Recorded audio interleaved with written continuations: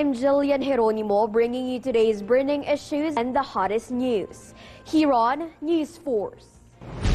Here are today's headlines. United States Embassy in Manila welcomes extension of visiting force agreements abrogation for another 6 months.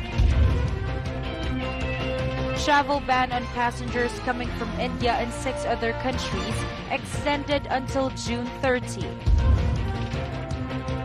Department of Education awaits government decision on school children's vaccination.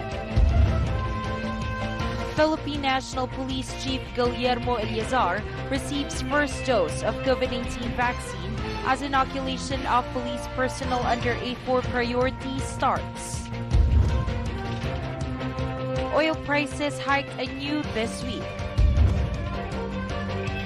U.S.-Russian leaders head to summit in Geneva. Fair and balanced news. Comprehensive reports that will take you to the heart of the action. This is Newsforce.